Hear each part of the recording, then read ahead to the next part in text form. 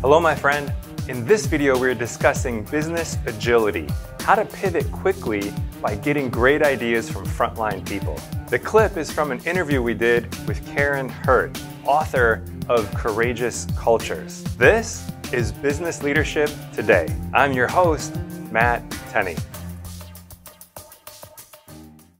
All right. So first let me give you a little bit of context because I had been in HR for the first decade of my career at Verizon. So leadership development, organizational development, training, everything but comp.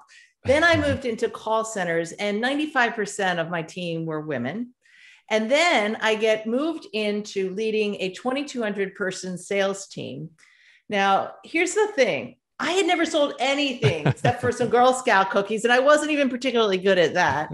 13 out of 14 of my direct reports were men. 14 out of 14 had been in retail sales for their entire career. Oh, man. And they are looking at me like, why are you here? Exactly.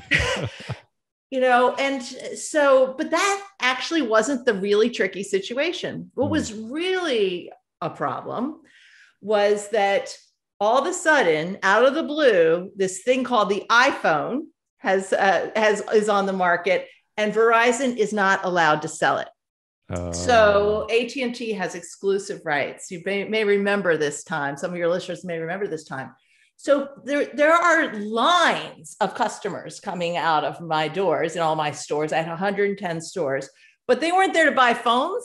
They were there to find out when their contract was up so they could port their line to AT&T. Oh, man. And my team is looking at me like, we have nothing to sell. They were so demoralized. And now they've got this new leader and they don't believe in her. And so it was really one of the most challenging situations of my career. But I know one thing, right? I did not have a lot of sales experience, but I do know about culture and I do know about leading large teams. And I know one thing about salespeople. If they think they can't sell, they can't sell. Right? So we had to change their mindset. Right. So I thought, okay, so of all these people, somebody must be selling something, right? So I asked my data guy to give me the list of the 10 top salespeople. And I just started following them around and watching what they were doing. And I ran into a guy named Yomi. Now, Yomi was doing one thing consistently. He was asking every single customer, where do you work? And I said, Yomi, why do you do that? Is that just to, build rapport, you be nice, make a connection? He's like, oh no, Karin, totally strategic. You see, Verizon didn't used to have good small business plans. Everybody's lines are with Sprint, but now we do. We are the best value in town. So what happens is somebody's coming into the store to port their personal line to AT&T. Right. But if I can find out that there is a business phone, because most people are afraid of this new thing called the iPhone for business for security reasons, if I can find out there is another phone in their pocket, I am bringing over 5, 10, 20 lines at a time. I don't care about the personal lines. I'm like, oh my gosh. So I went back and I talked to my district managers and I said, Yomi's figured it out. And they went, oh, Karin, Yomi is Yomi. He's been our best salesperson forever. He could sell ice to Eskimos. We've tried the small business thing. It will never work. So now, here's where you show up when I talk about one of my key principles for building culture, which is show up with confident humility. So I did not know. I had to have the humility to know they might be right. This might not work, right? Humility. So I can't tell them this is the new strategy, but I have to show up with some level of confidence or they're not going to try it at all. Right. So I said, here's the thing. I don't know if this is going to be our long-term strategy, but what I do know is on next Tuesday, every single one of our employees is going to ask every single customer, where do they work? Wow. Okay. It will be a requirement.